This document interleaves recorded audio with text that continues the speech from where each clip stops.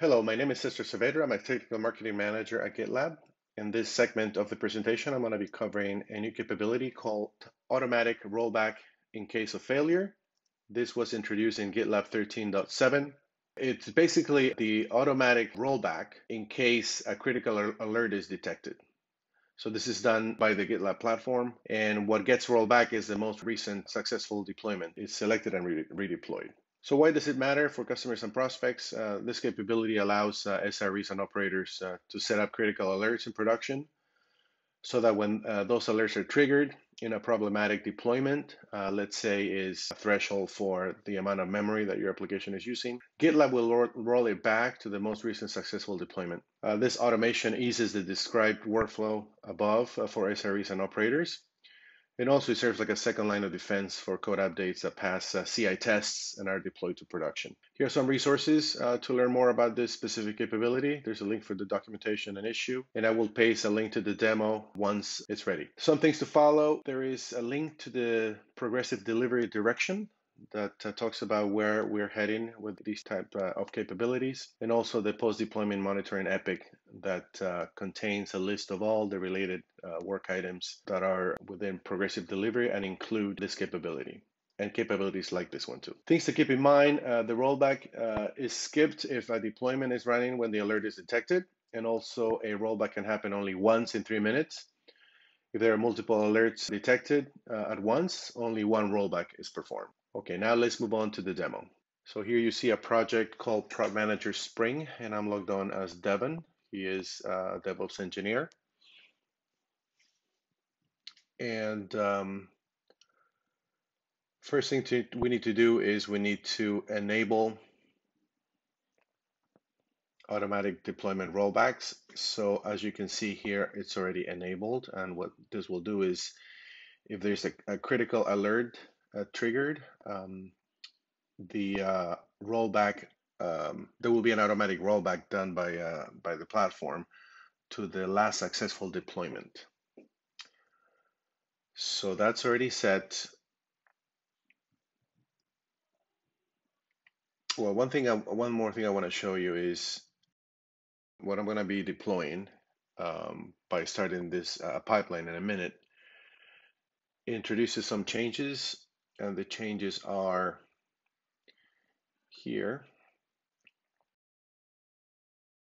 In the index HTML file, the headings of the table are all in capital letters, and there's also a misspelling here. So those will be the changes that are in, those are the changes in master and the ones that I will be pushing by creating or running a new pipeline. So we go here.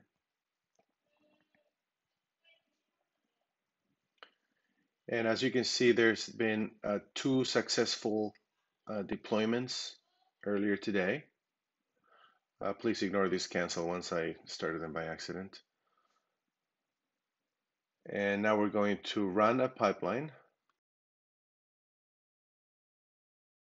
And while that's running, let's go to the operations environment, actually metrics.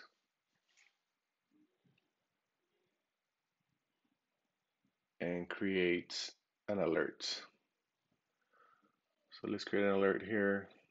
Let's make sure that this is the total memory usage. And let's make sure to create an alert that will be triggered. So let's make, let's see, the average is 2.61. So, and right now it's 2.45. So let's make it 2.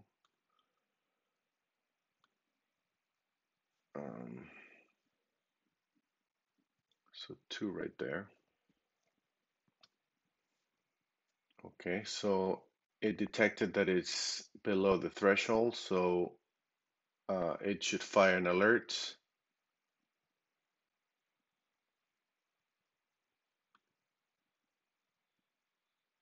It hasn't fired yet.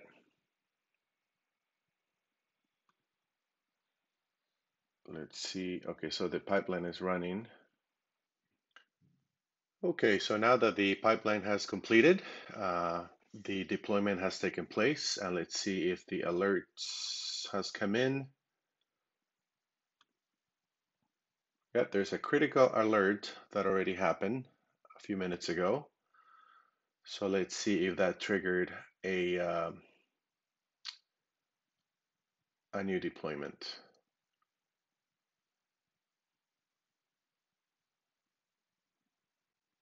So let's go to environments. Now notice here that the job that was executed is actually not the job in the pipeline. So if you look at the pipeline, let's go to the pipeline. So the pipeline that executed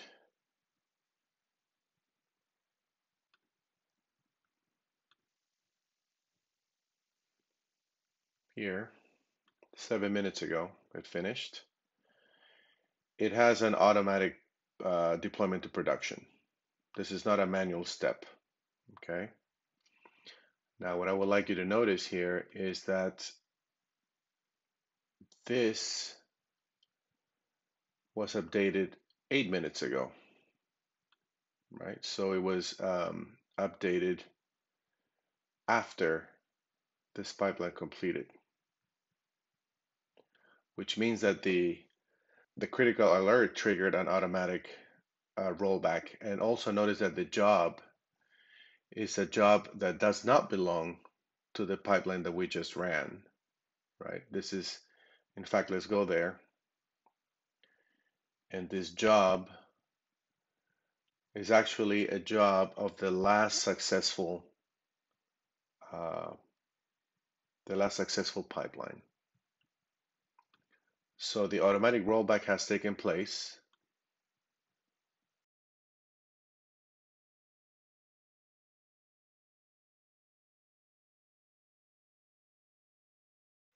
Yeah, so the latest successful deployment included the edit, and the new product have a purple background. But if you notice, the titles do not have, they are not in capital letters like we saw earlier, which is what we pushed in the pipeline that actually was automatically rolled back. That's all I have. Thank you very much.